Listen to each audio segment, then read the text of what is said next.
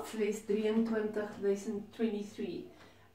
Soms klink dit vir my al so 1 of 2 keer sê daar 'n foutjie deur geslyp dat ek iets verkeerd afgeskryf het uit die handboek uit, dan vra ek verskriklik om verskoning. Sometimes I can also make a mistake if I write something down wrong from the textbook. Please forgive me. Okay, I'm only human. I hope that this is helping you. Ek hoop regtig die lesse help jou. En onthou, jy kan altyd weer teruggaan en die goed weer 'n keer gaan speel, sodat jy kan seker maak jy's reg. Goed.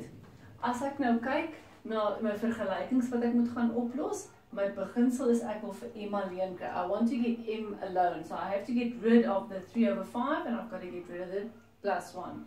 Wat gaan ek eers wegkry? Die plus 1 is die verste van hom af. Ek gaan eers sê minus met 1 en minus met 1. Dan kry ek 3/5M gelyk aan minus 12. This is my technique that I love to teach grade 8s because then they know what I do on the left, I do on the right. Maar jou alternatiewe tegnieke is, en mense gaan nou nie elke een van hulle so doen nie, dat jy kan sê, maar goed, kom ons vat net daai 1 oor, dan word hy mos nou minus 1. That technique of taking it across is fine, but you don't understand the meaning of that.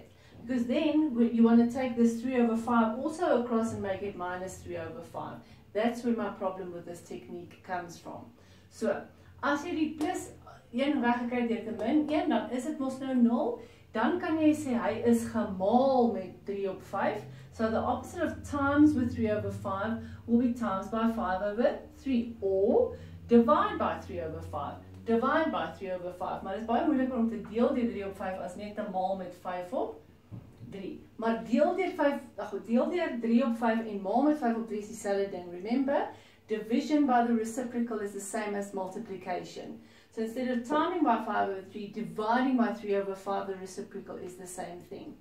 And dan is my doel. Remember your mission, to get rid of that 3/5, and your mission is accomplished, and then you just need to go and do the calculation. However, plus times a minus is a minus. Calculator.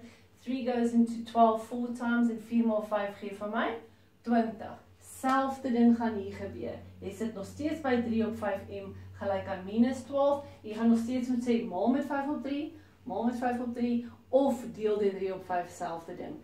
I have no problem with you saying, if I take that across and it becomes a minus, it's perfect. I just don't want you to then do this and say, okay, well, to get that across, it becomes minus 3/5. That is wrong. That's why I say opposite operation. If it's plus, minus both sides. If it's times by the reciprocal on both sides. If it's division, times. If it's minus, plus, etc. Reg, dat jy daai beginsel in jou kop kan kry, maar jy mag hierdie ander tegniek gebruik, solank jy nie foute maak nie. Okay, to get rid of the, which one's first? X is die ding wat ek soek. That's what I want. What I have to get rid of what? Rid of. That. 3 of them. Daar's 3 goed wat jy moet wegkry. Wat gaan jy eerste moet wegkry? Eers die deel, dan die plus, dan die maal. So teenoorgesteld is wat jy die som sou doen. As jy moes x vat en hom moes maal, dan plus, dan deel, dan vat jy dit weg in teenoorgestelde volgorde. In plaas van maal, dan plus, dan deel. Eers die deel, dan die plus, dan die maal. When you take away operations from the x, it's the opposite of what you would have done if it was substitution. I said to you, take x5 and time, then plus, then divide. That's the order of operations. First time, then plus, then divide. When you take it away, you do the opposite. First this, then second that, then third, that. Dis die beginsel. So om van daai 0,1 ontslae te raak, gaan jy sê maal met 0,1 op 1 as jy wil, and the same on the other side, so that you're left with 0,2x plus 1 equals, because now that's cancelled out, mission accomplished, jy wil daai 0,1 weggee deur hom weg te maal. As jy gaan maal, kry jy sakrekenaars asseblief. Goed, en dan gaan jy wegkry wat eerste, die plus 1 deur te minus 1, and if you want to say minus 1 comes to the other side, it's fine. I like to do it this way because of very good reasons for seeing kids in grade 10, 11, 12 that do this. Take across the 0,2 and it becomes a minus 0,2. No, you can't because it's times. Okay. Teenoorgestel van plus is min en dan kry jy jou antwoord van 0,2 x gelyk aan minus 0.6. It's minus 0.6. 0.4 minus with 1. Please use a calculator. En dan om vir x alleen te kry, moet jy deel deur 0.2, deel deur 0.2, en dan gaan jou antwoord mos nou 1 wees, want daai het uitgekanseleer, is gelyk aan, please keep the equal signs underneath each other, and if you divide that, you get an answer of minus 3. Without the calculator, how would you do that? If you times by 10 and times by 10, it's 6 over 2. Same thing as 0.6 over 0.2. En 'n min gedeel deur 'n plus is 'n min. Maar gebruik asseblief jou sakrekenaar. Can you always test yourself? Kan jy teruggaan en vir x vervang met 'n minus 3 en sê, minus 3 maal dit plus dit gedeel deur dit en kyk of die antwoord 4 is. If you substitute it back in and time plus and divide, your answer should be 4, then you know that your answer was right. This is the x that I must place in there to make it true. Reg. Goed. Los op vir x. Maar as 2x het juffrou, so get the x's to one side. If there's more than one x, get the x's to one side and the stuff without the x's to the other side. X aan een kant, ander goed ander kant toe. Same thing there. I want that x on the left and I want the 15 to the other side. Nou is dit dan nou moontlik vir jou, onthou nou, jy het nou baie lank gepraat daaroor, hoekom ek verkies sekere goeders, maar hier's 'n baie goeie voorbeeld van dis baie nicer om te sê, maar daai word min 7x aan hierdie kant van die is gelykant teken, en dan die 8 word 'n minus 8 aan die ander kant van die is gelykant teken. This is a good example where that technique really helps you. I'm not saying it's wrong whatsoever, I'm just saying kids get confused. So if that 7x is a minus 7x on this side and that is a minus on that side, it's perfect. How did you get there? When they say minus 7x, then it appears here and disappears there. The 8, you say minus 8 and it's gone, minus 8 to that side. You see that there's only minus 8 left there? It looks like a lot of writing, but I want you to get the principle right. Of jy dit nou skryf of nie, dat jy die beginsel sal reg hê. Dan tel ek bymekaar en kry 8x is gelyk aan minus 8 because I'm adding like terms.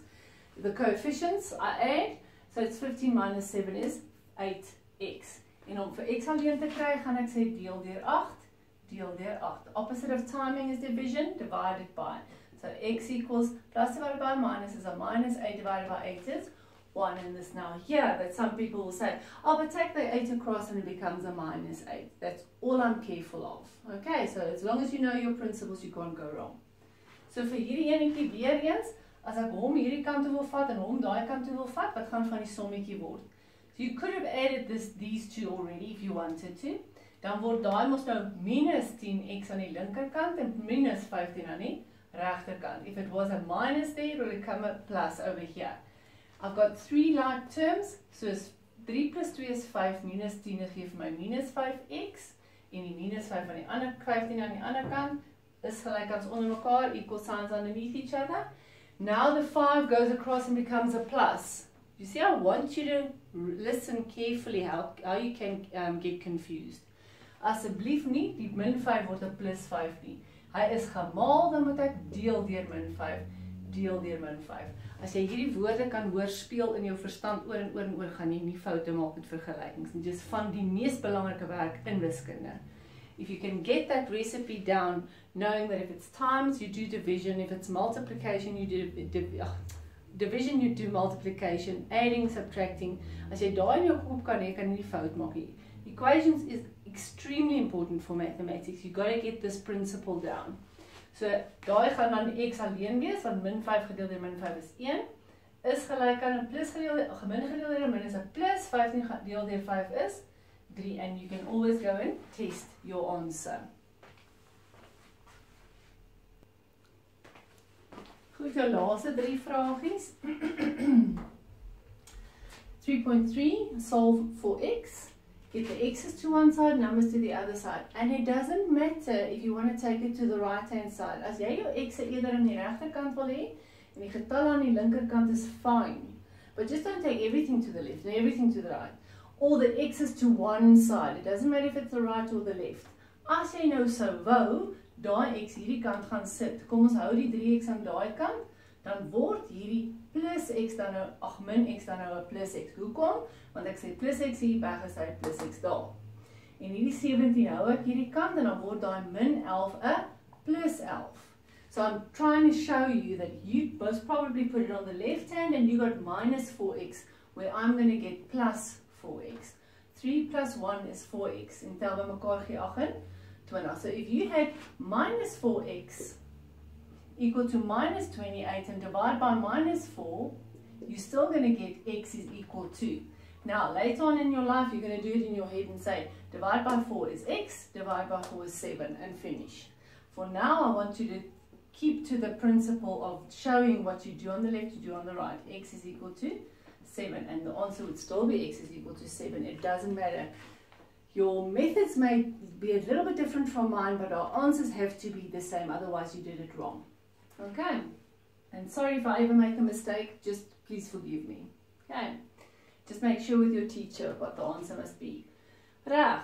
Hier sit nou 'n hengse antwoord. That one's almost as bad as this one, but there's enormously lots of things. But you have to solve for A. But there's a lot of them. Kry al die A's by mekaar, kry al die getalle by mekaar. But I think it would have been a good idea first to add the like terms on the left-hand side and say 7 minus 4 gives me 3a, minus 9 gives me minus 3a. En die 8 en die min 2 gee vir my plus 6, gelyk aan. It's your option. You don't have to do it, but you can. You can take all the a's to one side first and get all of them here and all the numbers here. What I'm trying to show you is methods can vary and there's a method to the madness. If you want to add them first, it's going to make your sum a little bit better. Selfs aan daai kant. Tel eers die a getalle by mekaar. So jy het 6a min 2a is 4a. Min 5a is minus 1a. 6 minus 2 is 4, minus 5 is minus 1a. And then you've got 20 and 16 is 36. Now that I've done that, not the only option, you could have taken all the a's one side, all the numbers other side. Now I'm going to say, okay, well, let's now get the a's together. Now that rule that you want to say, take it to this side, it becomes a plus. And take this to that side, it becomes a minus 6. That can come into play now. So you've got minus 3a staying here, and you've got 36 staying there. But then this minus a becomes a plus a, and the plus 6 becomes a minus 6. Now it doesn't matter if you say minus 6 plus or 36 minus 6, it doesn't matter. Jy kan dit mos maar 'n bietjie opgemix het. Die a kan voor gestaan het. But then you add the coefficients, and you can never have something like that. Okay? Jy kort 'n plus daar tussenin. So I have minus 3 and plus 1 is minus 2a, minus 3 and plus 1, and there I've got 30. As jy optel, it's not a plus times a minus, it's not times. 30. En dan as ek vir a alleen wil kry, moet ek deel deur min 2, divide by minus 2, so that your answer would be a equals negative 15. Plus gedeeld deur min is 'n min, 30 gedeeld deur 2 is 15, en dan jou laaste vraagie, selfs as ek nou gedoen het. Jy kan mos nou 1, 2, 3, 4, al 4 die p's eers aan die een kant skryf, en dan 1, 2, wat was daai laaste ding daar gewees? Ek, wat sê hy daar? 10. I lost that one there. Must be a 10. Okay, that's where sometimes there comes a mistake. So I add the 8p and the minus 15p is minus 7p. Tel by mekaar gee minus 2. Aan die ander kant van die gelyk teken, tel by mekaar is 44p. Tel by mekaar is plus 1. So you add the like terms. Minus 9 and 10, 20 and 24p is 44p. Now let's get them all to one side. It doesn't matter which side. I'm going to decide to put the p on that side. When I take it across, it becomes a plus 7p. Keep the minus 2 here and take the 1 across, it becomes a minus 1. So that you have 51p and minus 3. So that when I divide it, it's going to be minus 3 divided by 51. Careful. Not 51 divided by 3. Not the largest one divided by the smallest one. To get rid of that 51, you've got to say divide by 51, divide by 51. Very often kids think, well, the largest one's got to be at the top. Nee. Jy moet sê, 51 moet gedeel word, so hy moet hier ook gedeel word. 3 op 51, en daai kan beter geskryf word as, is dit dat ek nou myself nou nie weer die mekaar maak nie. 51 divided by 3 is 17. So die antwoord is, sorry, minus 1 over 17 equals B. But if you try to go on the calculator and write negative 3 over 51, it'll make it negative 1 over 17. Omdat daar minus kan bo, onder of voor staan, dit maak nie saak nie. That minus can be at the front, top or bottom, it doesn't matter. What I'm going to give you today is some more equations to go and practice. Remember that you're writing test on the 1st of June, the Monday morning, 8 o'clock, we're going to send you the test. You're going to write it on paper, and then you're going to take your paper where you've written, take a photo with that app, please, if you can. If you can't, then you just take the photo with your normal WhatsApp. It's not going to look so nice when we have to copy it and put it in your files, but we'll make do with whatever we can. As dit nou nie wil werk nie, dan werk dit nou nie, dan stuur jy net vir ons 'n foto. 8 uur. En ek het vir die oefeninge gegee, so gaan kyk na daai oefeninge, kyk weer daai oefeninge. Dis 'n oop boek toets, it's an open book test, so you can use your book to go and check all the stuff that I've told you. Goed, so leer hard vir daai toetsie asseblief mense, hoor.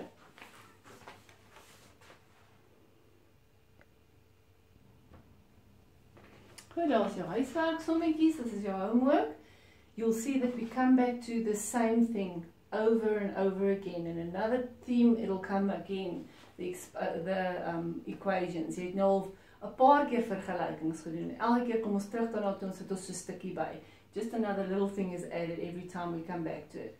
So important, equations and the method behind it. Please practice it hard.